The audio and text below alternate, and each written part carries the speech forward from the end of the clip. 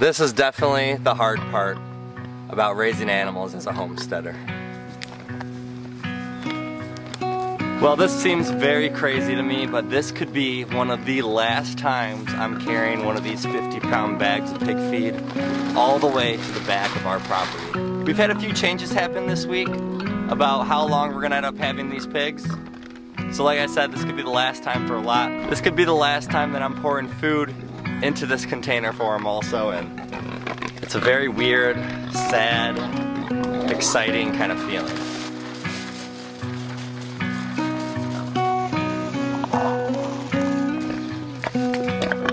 Before I get into the details of why this process is sped up for us, let's get all of our animals fed. We have chickens that still need to get out and get some food, but I came out for the pigs first today.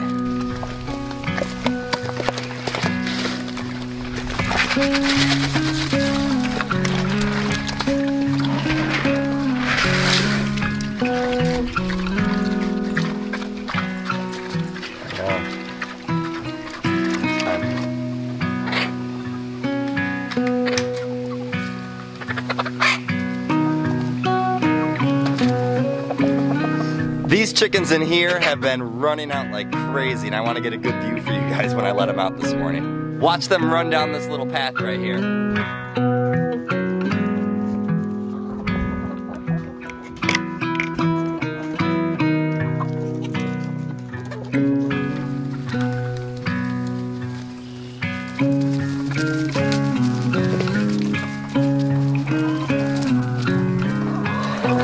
They're ready for their breakfast this morning.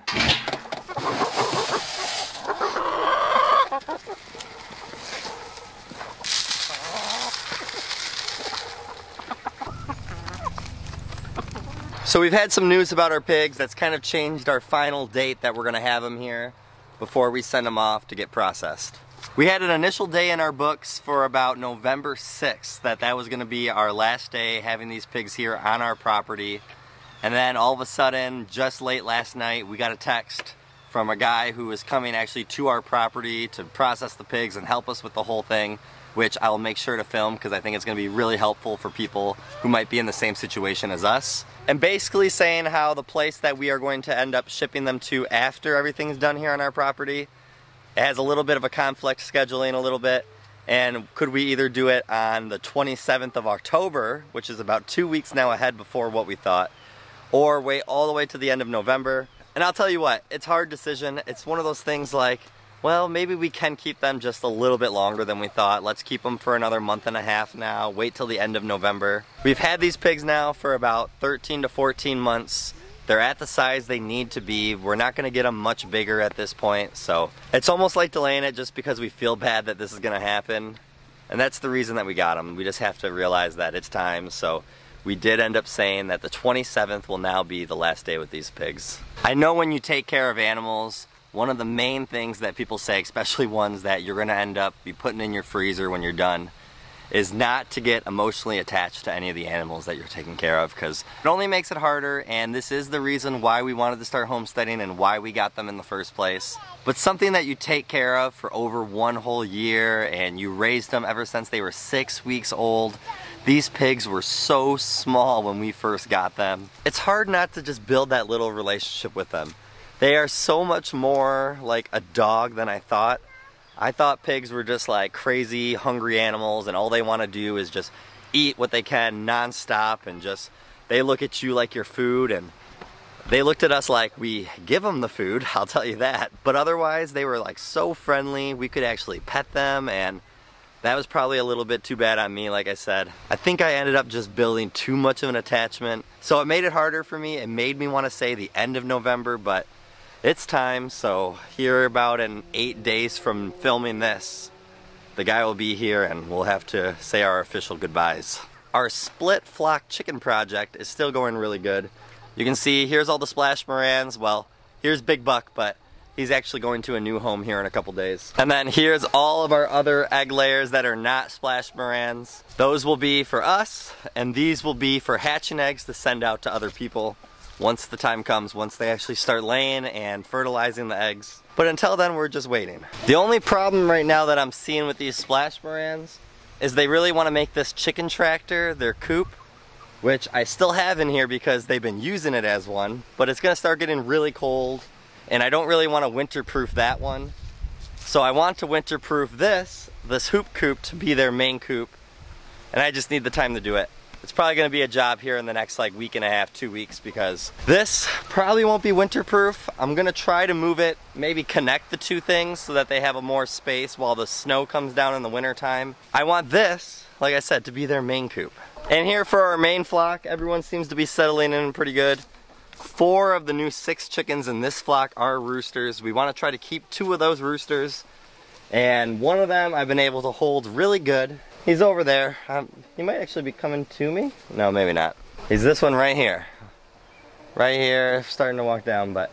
So the 2 we actually want to get rid of is, I know this breed of chicken everyone really likes, is we have black copper Morans. We have 2 of those roosters, and trying to find a home for them. Back to the emotional attachment thing I was kind of talking to about the pigs, is like we have 9 chickens here in this flock that were our first original 9 chickens. This is what basically started our homesteading journey. We haven't started our garden yet. We had no animals. All we had was our property here. And originally our plan here is to be more self-sufficient. So our idea was every single year we're gonna bring in more chickens for this flock, because as they get older, they're gonna lay less eggs, which we're already seeing happen right now. So we thought about the idea, like every 2 years, whatever flock that we were bringing in, that'd be one that we would go ahead and process. I don't think I can go ahead and do that anymore. I was actually just talking to my wife about it. After 2 years that we have chickens now, instead of doing that, I'd rather at least give them to somebody else that maybe wants laying hens. They might not lay as many eggs as those people might want, but they're still gonna keep laying eggs, and it might be easier for me. I don't think I can at least go ahead and do it to any of our original 9 chickens. That is just like those special kind of connection that you build when you first ever bring home this kind of animal. Here's some fresh greens from the garden. This is the tops of our celeries that I can throw in the compost bin for the chickens.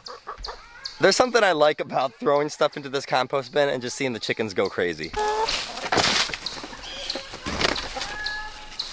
So far with anything that we've processed, it's been really easy, because it's either been a mean rooster, which has been absolutely terrorizing for us, or it's been our meat chickens that we raise for our family. And it's kind of easy not to build a connection with them because you raise them, you put them in that chicken tractor, you're moving them every day, but you're not really hanging out and holding those chickens and not really building that special bond with them. Like I said, we did with our first original egg layers, because those ones you wanted to hold and be with, and it was so cool because it was the first time ever raising chickens. So it's been pretty easy to not build that kind of connection with our meat chickens for anything that we've processed. But that is where it's hard for the pigs. We were so excited to have pigs when we first got them. We were around them all the time, and now it's just getting to that date. And I don't want to say it as in like you don't want to love them, because you do want to make sure you're taking the best care of them still. But I just don't think I'll be as like so attached to them that I felt like I felt this time around for the pigs. So if anything I could say, and I know that people out there will say sometimes, oh, the more you do it, the easier it gets. I don't think that's ever going to be true, but I think it'll at least be true for not the first time that you take care of a certain animal, because there's just something special about bringing them first to your property and how excited you get to learn how to take care of a new animal here. We're going to leave you guys at that today. Have a great day and a better tomorrow, and we'll see you guys on the next one.